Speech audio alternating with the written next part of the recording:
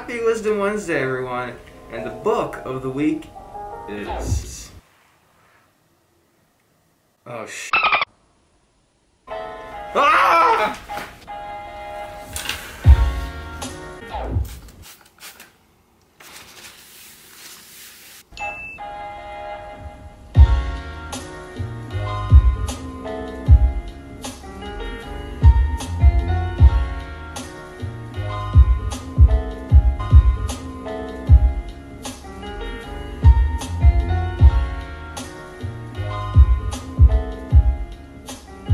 Happy Wisdom Wednesday, everyone, and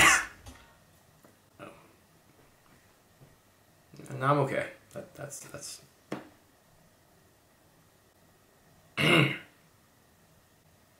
So, book of the week this week is The Singularity is Near, When Humans Transcend Biology by Ray Kurzweil. Now, I'm sure you remember Ray Kurzweil, as I did his book, Book of the Week, a few weeks ago on how to create a mind. That was Mind's 2-year anniversary. Actually, a fantastic one. As always, it's How to Create a Mind, The Secret of Human Thought Revealed by Ray Kurzweil. So, I picked this as Book of the Week because it relates very much to a trending topic right now, which is coronavirus. And I'm sure you're wondering, what does the singularity in technology have to do with coronavirus? Well, let me tell you. I'm sure many of you have done so already. I know that I have, and at least I was forced to, work from home today. So we were having to use a variety of technologies, such as video conferencing, email, text, things that we can function as a society when isolated. And if you think about it, the coronavirus is actually a catalyst to start moving us closer to singularity. The point where machines and humans start to merge, and then you can't really tell the difference. And in a way, many of us are already at that point, because if you look at your phone right now, that phone has actually become an extension of you. We're walking cyborgs. You don't leave anywhere without the phone. And if you ask most people, if they left their car running and unlocked and their phone inside, people are more worried about their phone being stolen than the car. What's the book about? Well, Kurzweil uses his idea of accelerating returns, in which there's an exponential increase in things like robotics, artificial intelligence, nanotechnology, genetics, computers. And what he theorizes is that once machine intelligence reaches a certain point, it'll be infinitely more powerful than all of humanity and all human beings combined. But there's also a catch to this, because there will be a point where machine and humans will combine. And that's where the real singularity happens, where you can't tell what's created by artificial intelligence and what's actual real. It's all one thing. So think about what the coronavirus is essentially doing. It forced human beings throughout the world to isolate themselves and start understanding and figuring out how can we rely on technology to function on a day-to-day basis. And you can say that between things like Amazon, Zoom video chat, email, the internet, right, all these things that require machines, you could stay at home and survive and be perfectly fine. Now, of course, for somebody like me, that would drive me nuts, because I actually do need human contact. Most of us do, if not everyone, believe it or not. But that's the big thing about this, and that's what came to mind when I saw the coronavirus. So this is a fantastic book. It's obviously very heavy. As you can see, there are quite a lot of pages of references, because it is a highly referenced book, because it talks about a variety of topics in science. But let's start here, which is, what does the evolution of biology and technology really look like? Now, one of the chapters, he talks about the 6 epochs. And what he mentions is that evolution is a process of creating patterns of increasing order. What does that mean? Well, let me show you.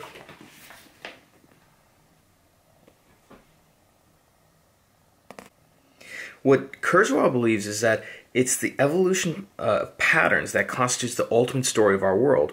Evolution works through indirection. So each stage or epoch uses the information processing methods of the previous epoch to accelerate and create the next. And he conceptualized the history of evolution, both biological and technological, as occurring in 6 epochs. And he discusses this as he goes through what becomes a singularity. And if you pay attention, the interesting thing about this is that what often looks like an exponential curve at a distance just looks like a very smooth curve, but as you get closer, you can see there are little notches and points of acceleration. And you can think of this very much in terms of the technological age when it comes to a computer. Think about this phone that I have in my hand. I'm only 33 years old, and I can remember no more than about 20 years ago what it was like when I first had a computer, right? And growing up with a computer in the 90s. Now, because of Moore's laws, where things are doubling over every year, every 11 to 12 months, this little phone that I have in my hand is about maybe 1,000, maybe even 1,000,000 times more powerful than the computer that I had about 20 or 25 years ago. And even more so, in a way, based on its computing power, it's actually a lot cheaper too. So think about what that means. What is that going to look like 10, 20, 30 years from now? Now, one thing that Ray Kurzweil predicts is that by 2029 or 2030, we will have reached a point where we completely reverse engineered every single pattern of thought and function within the brain. And at that point, based on Moore's law, with the doubling of technology and capabilities, it's only a matter of time that artificial intelligence and machines will reach a point where they're infinitely better than all of humanity combined. And again, that's when the singularity is met. And of course, as part of that, there's going to be a merging between human and machine. Now, there's one thing I do want to reference, which is a famous quote by one of my favorite authors in technology, Marshall McLuhan. In this timeless classic called Understanding Media, the Extensions of Man, which was written about 50 years ago, Marshall McLuhan said this: we, being human beings, we make the tools, and then the tools make us. So think about that.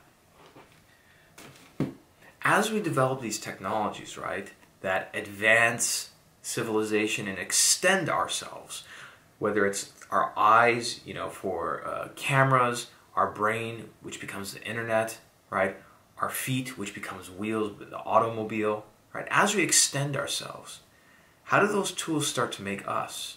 Think about the tools that we use right now. This video that I'm doing to communicate to you through the internet. How do these tools change and mold society and civilization? How do they change us? Because, in fact, if you haven't noticed, the singularity is definitely near. And if not, it's already here.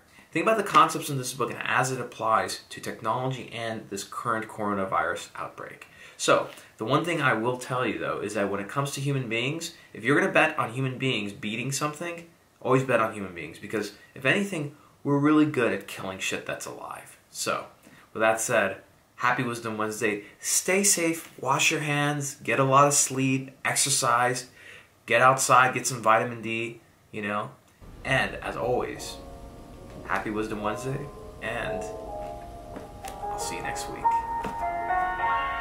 Bye for now.